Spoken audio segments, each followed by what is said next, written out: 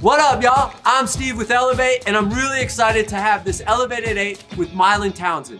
Super cool. It's just been like, I grew up with the guy basically in the glass career without ever meeting him. Really quickly, I'd like to mention we could use your help building our brand, getting the message out there about Elev8, growing mind, body, and spirit. Check it out at elev8ambassadors.com. You could be a gent or a doll, and it's really, really cool. You can earn credits, you can earn all kinds of stuff. You get deals on new products that we release, all kinds of stuff. Also, check out Elev8 Veterans. It's a really cool program we put on to help veterans get alternative healing access. Anyways, let's roll into this Elevated 8 with Milon Townsend. Well, welcome to Elevated 8. We got Milon Townsend here, and thank you so much for joining us today. I'm so happy to be here. It's great to hook up, even though we're in different places. Yeah. You know, I've been following you before the IG and all that stuff. Just, you've been in my life for almost the last 20 years.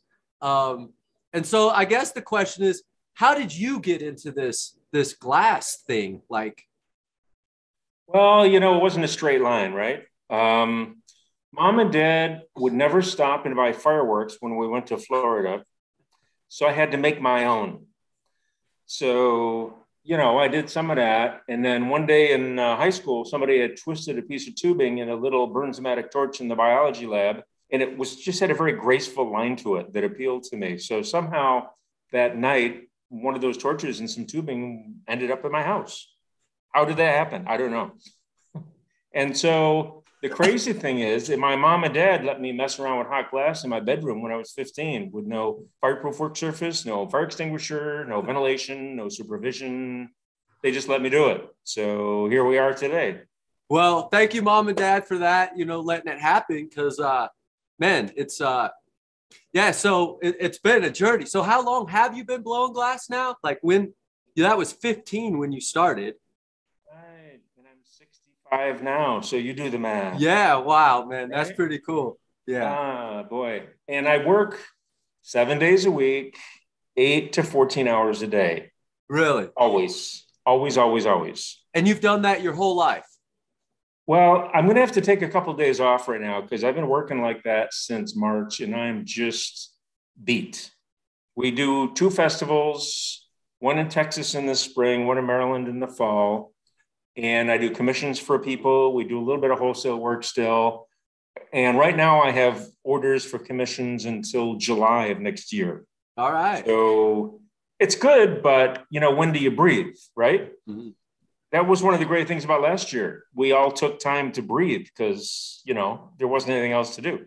Of course, I made the fables, but it was really nice just to chill out a little bit. And, you know, I don't spend a lot of time not working. Right. Do you have any hobbies outside of glass then that take up time? Well, photography. I shoot all my own work, but also I like nature. I photograph a lot of nature, both on the macro and the micro, both very large scale and very small scale. Mm-hmm. I scuba dive, and also I grow hot peppers, and I make hot, spicy things. I make oil, I make spreads, I make jams and jellies, peanut butter. We grow our own reapers and ghost peppers, and these are very, very hot. Yeah. So I was really thrilled to discover you can grow this stuff in upstate New York where we have a lot of winter. You don't have to be in Trinidad to make hot peppers. So I do a lot of that. Yep. And so do you have to start the plants like way sooner inside and then move them out probably? Or? 1 year I started them in Texas. I brought them to New York and we put them in the ground. And then I dug them up and took them with us to Maryland where they fruited. And that was ridiculous. So last year we had the whole season here, so that was no problem. And now my sister, she likes to garden, so she's growing them for me. So I don't have to grow them myself anymore, but it was really nice to have a whole season to mess around with the Scotch bonnets and the ghosts and the Trinidad scorpions and all those really hot peppers. They're very, very nice, and they're all very different. Yeah, totally look different colors. It's just, It's neat how nature does that. And then in your photography, you mentioned you do macro and micro. Do you feel the macro really helps you also see the details and then be able to put that into your glass? Well, sure. Yeah. I do a lot of reference material. I mean, I use a lot of reference material, and I'm very excited. I haven't taught at Corning for about 7 or 8 years. And the last 5 years I taught there, I was doing casting. So I haven't done flame working there for 12 years. So I'm going to do a flame working class next summer in July. There's only 9 spots. So if anybody's interested, it's going to be cool. Yeah. And the focus is on how to make Paul Stankard, you know, right? Mm-hmm. He talks about something he calls ability to make your object believable. So I'm very interested in the fine detail, the articulation, the definition that makes a form believable: a fish, a flower, an insect, a bird, a mammal. So that's kind of going to be the focus of the class. One day we'll do insects, another day we'll do plants, another day we'll do fish. And there's principles that underlie each of these forms. And if you get the basic principle, then you can apply it to all fish or all birds or all insects or whatever it is. So I'm very excited. It should be a really great class. And in your questions, you asked about what classes have I taken that have helped me. Never were any classes, but teaching classes, I learned just as much as everybody else. So for me, I love, especially at Corning, because they've got the museum, they got the library. Your classes going on at the same time. I love Corning. It's a great place. And I'm really, really excited to be teaching there again after not having done it for such a long time. So that'll be awesome. Yeah. Like you mentioned, you didn't get to take a lot of classes because you were the forefather, basically pioneering a lot of this stuff in this field and a lot around here, I feel like. And then, so yeah, the classes and whatnot, and taking them or giving them, like you said, you both learn. And so in a class, whether you're the student or the teacher, if you got your mind right, you're going to learn a great deal. So I always look forward to it. Classes are not about income. They're about generating, broadening the way that you think. Glass Art Society conferences were like that for me when I first started going a long time ago. It really broadened the way I thought, and it was really good for me. Yeah. One thing, flame working, we spend a lot of time by ourselves. Yeah. Right. And then we have to get out in the world and see people. And it's really important to get out so we can see what other people are doing and have them look at what we're doing and have some give and take about that. Yeah. And that helps us all grow. You can help somebody else grow. Somebody else helps you grow. And absolutely. Yeah. And I bet those meetings and stuff, they were even more important, maybe 10 years ago, as compared to now with the Instagram and all this and videos that people are putting out. I noticed even you put out a lot of videos really quickly showing how to make little figurines. Today, on Thursday, I do that. I have like a 1-minute video. Yes, I've enjoyed that a lot. I started doing it last year during COVID. And I just wanted to reach out to people and have something to talk about and like that. An unlimited amount of different things that you can do. So I haven't repeated myself yet, and I've been doing it every week for about 1.5 years. So that's about 60 or 75 different 1-minute videos. My wife says I should just repeat them to relax a little bit, but I haven't quite got to that point yet. Yeah, I mean, it seems like you're a workaholic, or just you're such a creator that you can't redo it again. You just gotta create. I think creativity is a result of productivity. So the more you're putting out, the higher the chance that some of it will be interesting. I like that. Right. It's like a shotgun. Just keep shooting until you hit something. And... No, I hit what I'm aiming at. Right on. Yeah. Right on. Did you have any mentors while you were growing up through glass as well? There was a guy in this area. His name was Bill Burke, and he did malls. And I was making stuff with my little Bernzomatic torch, no oxygen. It took 3 hours to make a piece that big, and it wasn't even fused it was just really thoroughly stuck together. My parents still have some of those pieces. And Bill Burke came by and he saw me set up in a mall one day, and he was quite shocked that somebody was doing this kind of stuff with just the torch that I had. So he came by and set me up with a National 3A and oxygen and propane. And he made a giraffe and he made a deer. And one of the things he did when he made the deer, he heated up the neck and then he twisted the head a little bit. He said, Milon, don't ever make anything just looking straight forward. That's boring. So really planted the seed of the motion that I put in a lot of my stuff. Yeah. So Bill demonstrating those two pieces and saying that to me really was important to me. And in the early 80s, I was in New York City and I did a lot of work with the ballet and dance community there. And of course, that's all about motion, right? So I learned more about motion there. So, you know, there's been a lot of influences without them actually taking me by the hand. There's a woman named Margaret Nair. She's in Ithaca. She does beautiful orchids and flowers, and her color work is incredible. And she showed me how to do tubing encasement, taking a colored rod with Dicro on it or something, sleeving it in a piece of heavy wall tubing and then melting it on. She was doing it on a very small level. And of course I made it big, but it's because of Margaret that I learned how to do that. And I'd have to say, there's probably not a student that I spent any time with that I didn't learn something important from. So, you know, even a beginner, a super beginner will find something to help you learn to whether grow your skill or teach somebody else how to overcome that challenge. Yeah, you know, and that's what's cool is, you know, you feel like you and I are connected for many years, but this is really the first time we've ever seen each other. Right. So right. That's very cool. That's one of the things I like about books is when you write a book, you've got your voice speaking directly into the other person's mind with no intermediaries to muddle up what you're saying. And you don't have to boot it up. You don't have to turn it on. It's always going to be compatible with your hand as you turn the pages.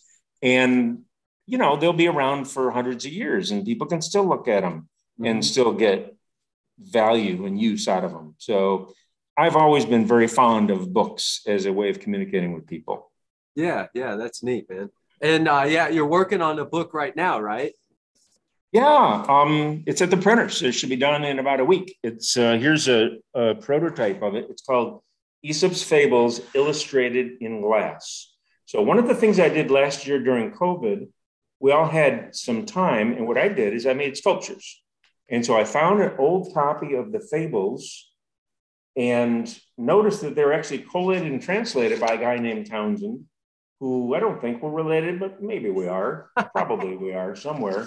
So that kind of got my attention, and I just started making these sculptures. So I made 50 sculptures in 50 weeks, and I learned a lot of really, look at this one. This is the monkey and the dolphin, and look at the wave. That's a very cool wave technique that I stole from where there's a lot of people who will take a pile of frit, melt it together, and then manipulate it while it's hot. That's what I did. I took a pile of frit, I heated it up to 1700 degrees, took it out and manipulated it and used it to do that with. So one of the nice things about— So wait a minute, you're still learning and you're still finding new techniques? Every single freaking day, all the time. And you have a question on here about challenging myself, right? Oh my goodness, I'm working on a piece right now, which is kicking my butt. I'm on my third go round on it. It's a decanter, which is 2 flamingos with the grasses and cattails, and everything's hollow. So the liquid can pour through everything. And it's a struggle. I think this one had better work because it's really, really hard. I'm doing a series for my friend, Tim. You know, the story of Troy, Homer's Iliad, right? With Ulysses and Achilles and Hercules and Hector and all those people, right? Killing each other. I'm doing a series of those pieces for my friend, Tim. I just finished Hercules. I'm going to post it tomorrow and Monday on Facebook and Instagram. And then part of this project is the horse.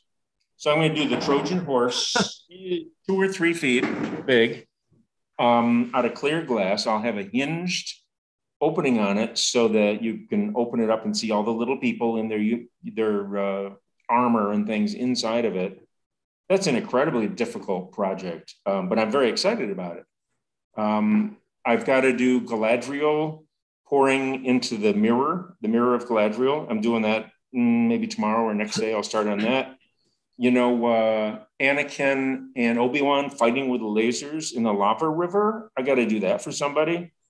I have some very interesting projects in-house right now, and all of them are difficult.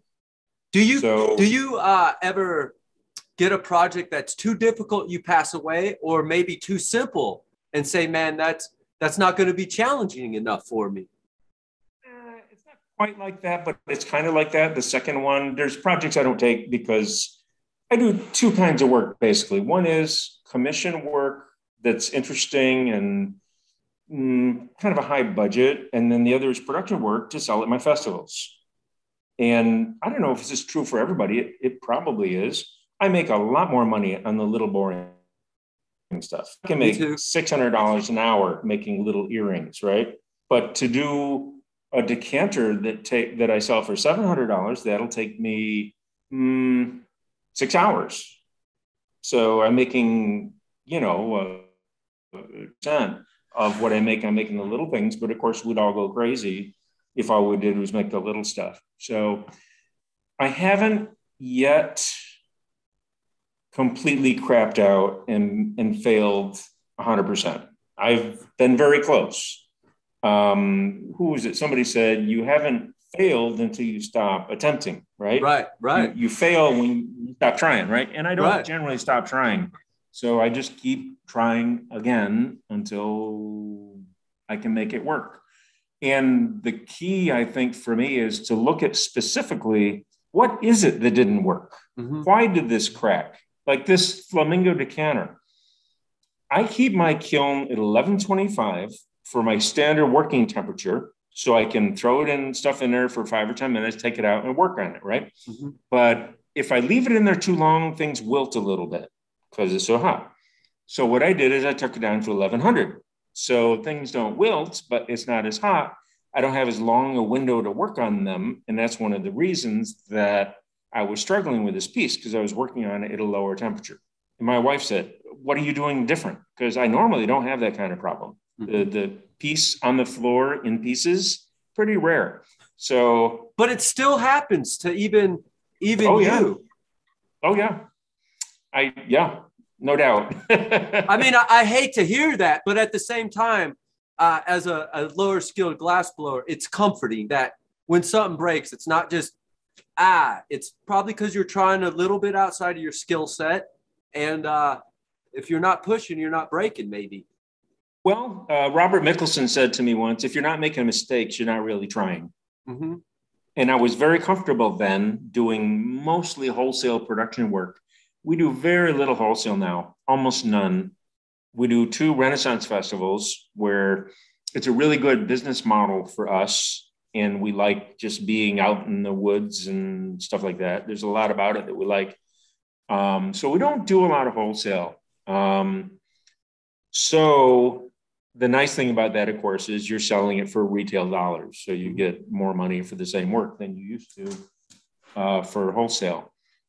So I take a lot of commissions. And one of the reasons I like doing that is because it'll take me somewhere I wouldn't have gone otherwise. Right? And often I can kind of steer them in a direction that I wanted to go anyways. Like I wanted to do, the last time I did a spider web was in 1978. And I was telling my parents the other day, it's the only piece I ever won a prize for. I won second place, and I put it in the car after the show, and my assistant put her foot through the middle of it. So, but I've wanted to do for a long time a spider web covered with dewdrops. I think that'll be really nice. And I've tried it a couple times over the years. And what happens is if you have a really thin piece of whatever you're using, for the web, and then you put the dewdrops on it, the heat from the dewdrops takes away the clean line of the web and totally ruins the illusion. Right. So something I tried the other day was I took some of that really dense Chinese white that you can't get anymore, and I cased it in quite a bit of clear, and I drew it out, and I made the spider web line with it, and I used a teeny tiny tip, and that worked without distorting the internal line of the white color. So I got some young lady whose dad wants a spider web. So I'm talking to them. I've been talking to them for about a month. We communicate once a week or once every 2 weeks by, I forget, email or something. And at some point, I think we'll do that, but they got to come up with a budget. It won't be a cheap piece, but it'll be a really awesome piece. But there's another fable I haven't done yet. This book has 50 fables in it, right?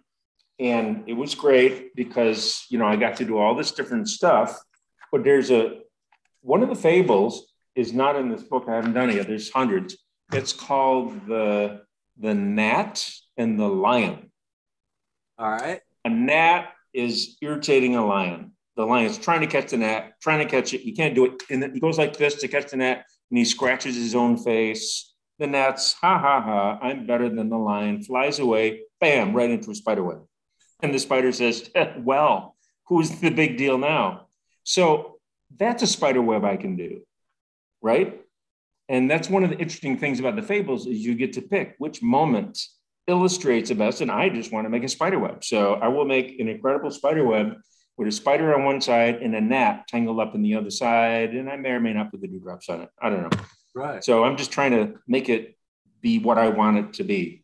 So hopefully these other people will be able to come up with a budget so I can do a really awesome spider web for them. But everything comes down to budget, right? It comes down to everything comes down to budget, and people want stuff for free, but if they can't give you the money, it's pointless because, like you said, it might take you 2 or 3 attempts, and they're not paying for those failed attempts. And right, yeah, it's like my friend Tim. I'm doing the Iliad pieces for Hercules and all that jazz. I'm not charging him very much at all because he's like my oldest friend. You know, he built part of my studio. We went to church together when we were like 6 years old. I know his family. He knows my family, blah, blah, blah, like that. And he commissioned me to do it. This was interesting. Toward the end of 2019, the beginning of 2020, just when COVID was shutting everything down and we didn't know what would happen. So he wanted to help me out by giving me some work because I didn't have very much work. So I'm doing this project for him, but now we've gotten this year was so crazy in terms of how much work we got. It's like, I don't have time to do it all without getting sick. So, but I'm doing this project for Tim. He's my friend. He's paying me enough. And it's an awesome series of pieces that I might not have taken the time to make otherwise. So, right. Like I said, I'll post Hercules tomorrow and Monday. So if you want to look at it, it'll be on Instagram and on my Facebook. So it's pretty cool. Hell yeah. Hell yeah. What are your favorite items to blow or to produce? Because I guess you don't blow a lot of pipes. You're an artist. All my decanters are blown. The decanters are blown. Right. All of them. 100% hollow. Right. I was doing a thing here, the AGI, of the Austin Art Glass Initiative. Micah Evans was there. Me and Micah and Salt. And Micah showed me how to do the J seal. Yeah. And that changed my life. My goodness, that is such a cool move. So some of my pieces have 50 J seals in them to put them all together with all the different connections and everything. I got to do one for somebody next month. It's the DNA molecule. It's about that big, and it's got probably 30 or 40 of the guanine, taurine, cytosine, and adenine, whatever they are, in the center of it. And they all have to have J seals on them. So I've really enjoyed the decanters because I had to learn so much. Right. So I've been doing them about 5 or 6 years now, and there are a couple of people starting to knock me off. So that was inevitable. That's a good thing, right? I mean, it's not good, but it means that you've knocked it out of the park. So, well, it used to happen long ago too. They'd even take some of my stuff to China, but my best solution is just keep moving forward and leave them in your dust. You know, keep making so many cool new things that they can't keep up with you. right. So the decanters have been great. They've been a lot of fun. It's nice to have a higher price point thing. A lot of the stuff I make at festivals, it's like $100 to $500. The decanters start at $800 and they go up to $5,000. So that's higher for me. Right. It's not much compared to what some of the pipes go for, but for me, that's pretty good money. I'm fine with that. Right. And it's all clear glass. I don't do any color work at all. Right. Well, the color is the wine in there and watching it flow and Exactly. seeing it happen. So Yep. Yeah. Exactly. And clear's no joke. Like clear shows all the, if you didn't get a beautiful wall thickness or a perfect seal, like clear Yes, shows it that does. off. I just ordered an Aquala from somebody.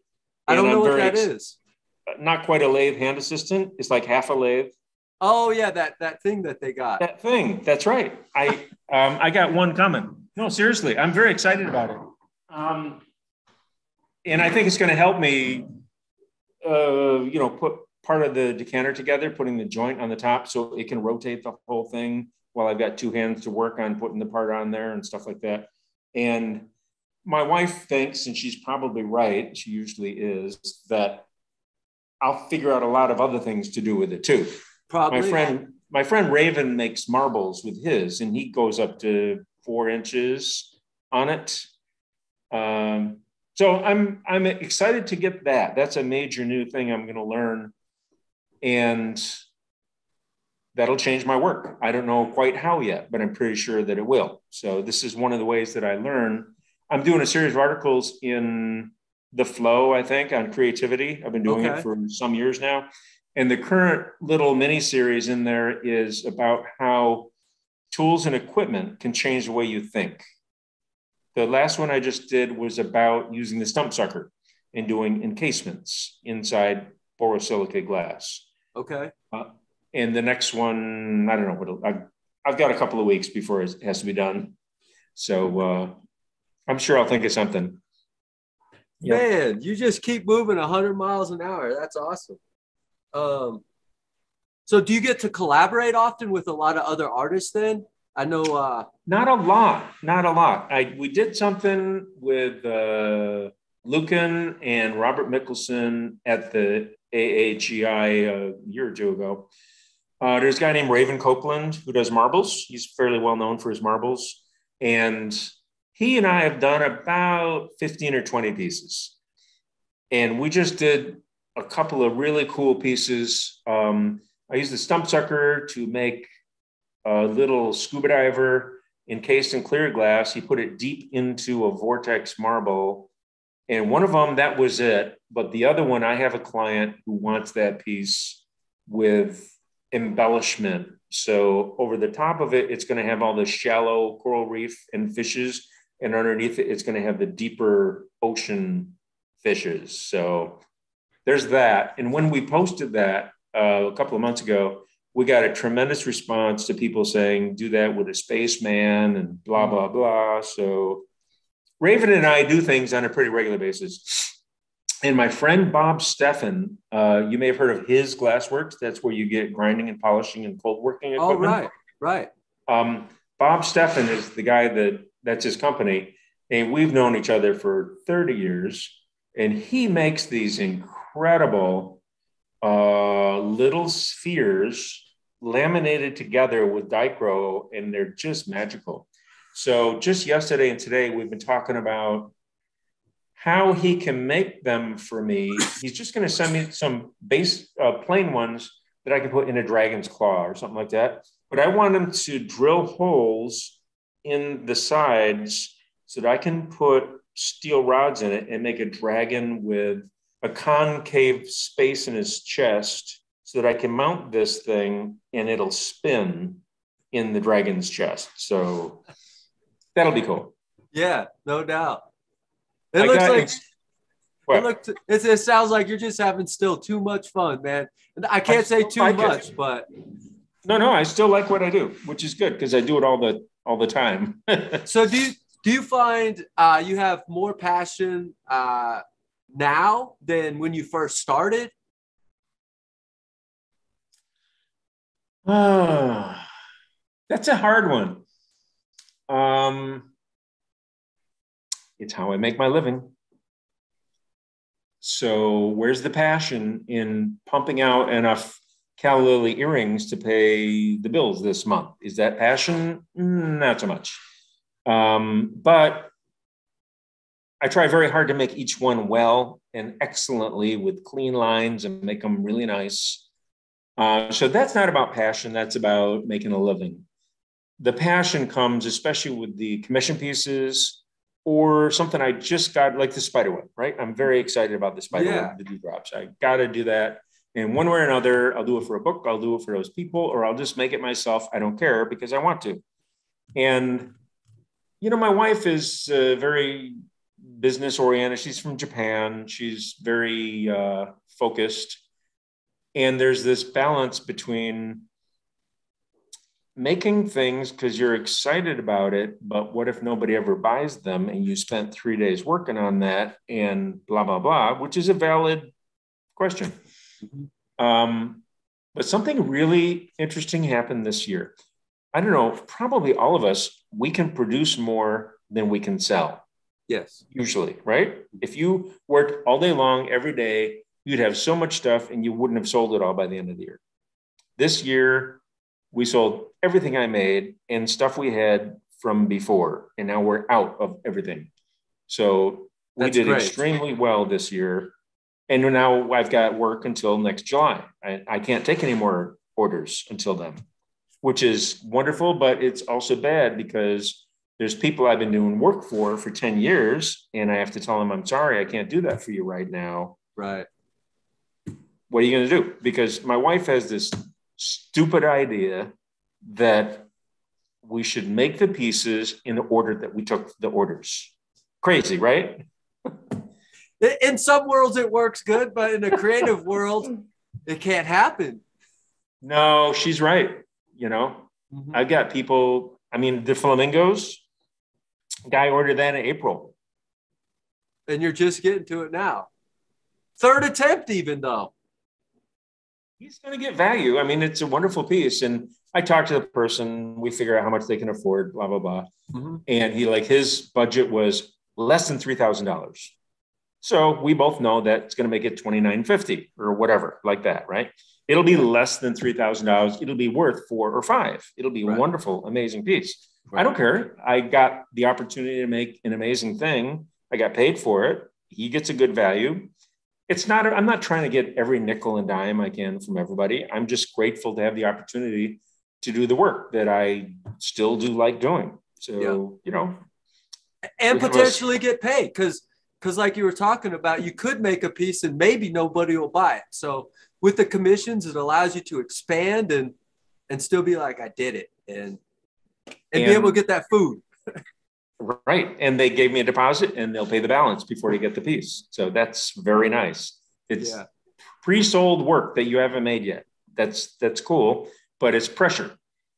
We used to, this thing happened. I don't know if you saw the jellyfish video. Did you see that? The jellyfish decanter? No, I don't think I did see that. Okay. Look it up on Instagram sometime, whatever. We sold a jellyfish decanter to somebody who gave it to her dad. And they made a very cute video of him filling it up and then pouring it out into a glass. Really cute. And I stitched the videos together. I put some music on it. I posted it. It's close to 1 million views now in different places. And as a result of that, we sold lots of decanters.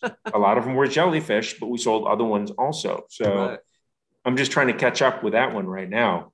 So, yep.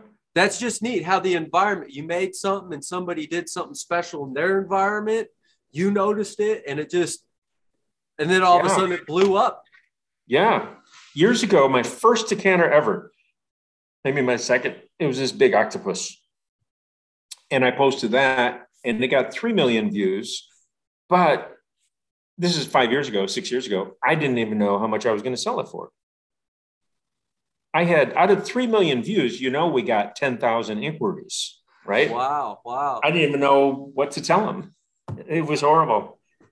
Did you just keep raising the price till it went to one person left? No, no, no. I made a price. We sold it to that guy. He still has it. We're good friends. We see him in Maryland every year. No, I have the ability to be satisfied. There is such a thing as enough. I don't need, if I have enough, I can pay. We don't have a mortgage anymore, I'm happy to say, so I'm not paying the mortgage.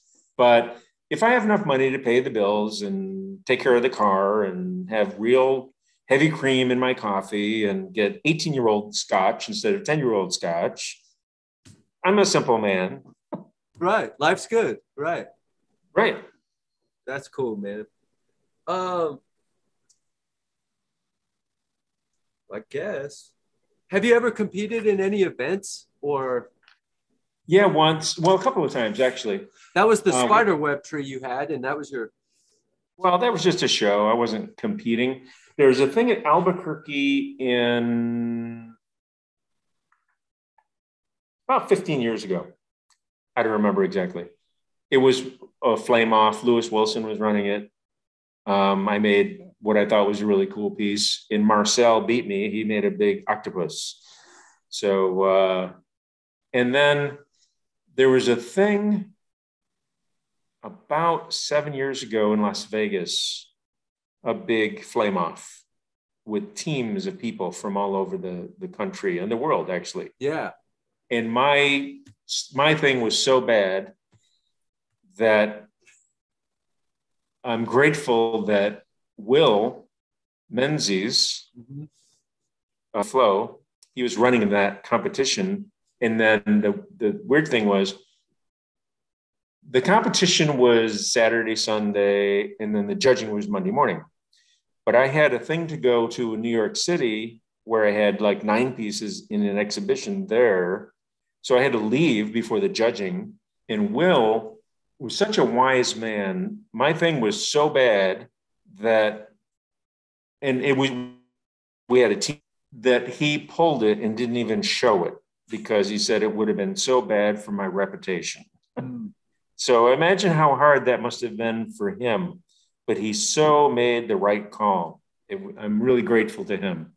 So my point being, I've gone down multiple times, sometimes in public. It totally happens. I'm still working. I've done some good work since then. Right. I've done some incredible work since then. So I drop things on the floor. I mean, I don't drop it, but it might crack and fall off the punty. That can happen. I don't stop. I yell. I don't use bad words, but I do some pretty loud primal screaming. You got to get that out. It's a shock. Like, oh, I do. It's like, I'm not going to do it now because it makes my after I've done it. Right. I mean, it's really serious. So no, I'm grateful to be able to keep doing this. And even though I've had some serious failures and even still do today, I'm going to keep working on it. And the flamingos, I'm doing it more carefully this time. Here's something interesting. I was looking at the video demo for the Naquala, that not quite a lathe hand assistant, right?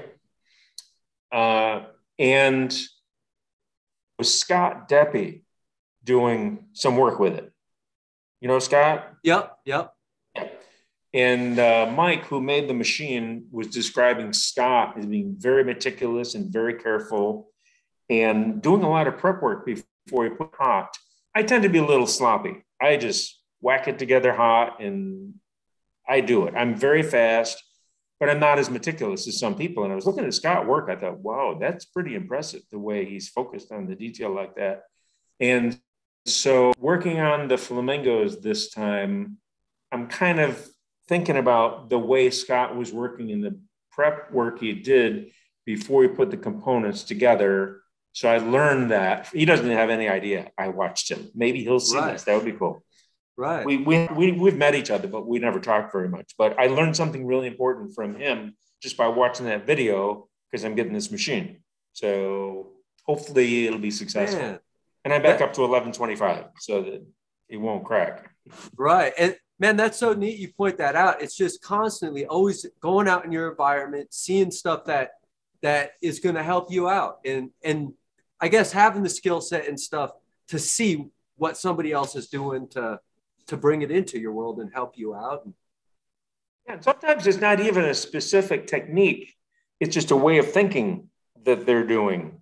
So yeah, I was very impressed by what he was doing. And I thought, maybe I should try to think like that a little bit because it might make the work better. So Scott, I'm trying to do a better job. I love it. What can we look forward to in the future from you? I know we got the book coming out. You have a Kickstarter too that we can go check out and help with, right? Please, absolutely. It's Aesop's Fables illustrated in glass. You'd find it on Kickstarter under that. We're fully funded for the first level, which is really cool. And we've still got almost 2 weeks left. But what we're trying to do is get to the stretch goal so we can do an ebook and an audiobook. I'll get to read the fables out loud myself. So I really want to do that. So if anybody checks it out, please don't not do something because it looks like it's fully funded. And I don't know if you know how Kickstarter works. It's an all or nothing model. Mm-hmm. So if you don't make your goal, nobody gets anything. You don't get the money, they don't get the stuff. Nothing happens. So it's actually important to set the goal a little low to make sure that you do make it. And the fully funded isn't really as much as it costs to print the book, but it's a big help. Right. It's been wonderful, actually. It's been really wonderful. A number of people have been very generous. I'm not asking anybody to do this. Don't misunderstand me. But a number of people have just put down some pretty serious amounts of money and they don't even want anything for it. They're just supporting me because we're friends or they're generous people. Although we do have, they get a sculpture or the books or print or something like that. We have some pretty nice rewards they can pick. But it's been a very kind of an uplifting experience to have so many people chip in and help me out. I've never done it before, and I was pretty nervous about it before we started, but it's turned out pretty well, and I'm very grateful for it. Costs a lot to make a book.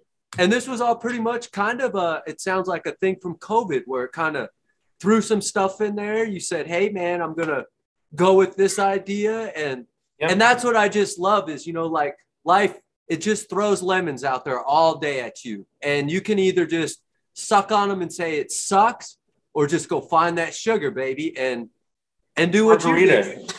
Yeah. I love it. No, I was very grateful for the time. It was really great to be able to just do whatever. And of course, we had time. We have a very well-established bird population in our yard, so we could see the birds and observe their behavior. We had some very nice bottles of wine sitting outside looking at the birds. Like I said before, we actually, for the first time since I was a teenager, really, I slowed down and just chilled out a little bit. We don't do that very much. Right. So, yeah, I might take a couple of days off this weekend. So I'm hoping to do that. We'll see if that happens or not. That's our current plan. You should do it. Where are you located? We're in Colorado Springs. Oh, nice. Yeah, not bad. So, yeah. Yep. You have winter there sometimes. Yeah, we're in the spring, so it seems like it's Colorado Rockies, but we don't get shit here. We get 2 or 3 snows a year. We're just praying for snow. We're so dry. We're basically a desert here. People think of the mountains, but mostly Colorado is just this dry desert. So, but yeah. If you ever come out to Colorado Springs, man, I got a fifth wheel. You can stay out here. So please do. Thank you. Thank you so much. All right, y'all. That was freaking cool. Just really neat sitting down there. I was really nervous sitting down, before doing this, sitting down with them. But it was like hanging out with an old buddy. These are so cool. This is definitely one putting my hat feathers as a super big win for such a giant inspiration in the community. Thanks again, Milon, for joining us. And make sure you go check out his Kickstarter and get this new book. It's a really cool thing. I know I'm going to get in line for it. Also, I want to put out there really quickly, we have a really cool thing you can do, and you can join Elev8 Veterans. We have all kinds of packages you can purchase with which get you a product as well as help get veterans some cash to help get veterans some new programs or a surfer or something like that. You can also just donate money by going to elev8veterans.com. Also, you can check out elev8ambassador.com. We need your help there. Get the word out, and you can become an Elev8 doll or an Elev8 gent and earn credits, earn some dollars. More importantly, you get to help me out. You get to help out our whole team here and help all these people that are building this Elev8 thing. And you get to be a part of this really cool thing called Elev8. It's an awesome part of this dream that we got going on. So anyways, thanks a lot. If you like what we're doing, subscribe, tell your friends, and go check it all out at elev8glassgallery.com. Peace out, y'all.